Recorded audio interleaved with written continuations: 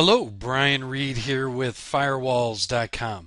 In this video, I'm going to show you how you can prevent your employees from using the TeamViewer application from having remote access to their desktop when they're out of the office. So let's do a quick demonstration.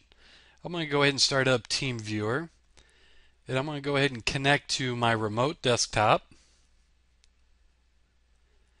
And as you can see, it comes up and I can browse around and have complete access of my desktop.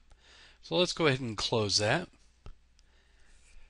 Now within the SonicWALL, we're going to make sure under our network zones that we have our application control feature enabled.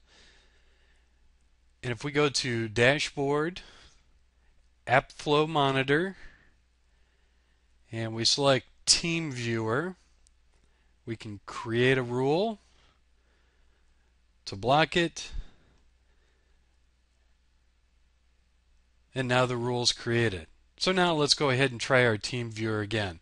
Pull up the client, connect to the remote desktop, and now we get an error: a connection could not be established.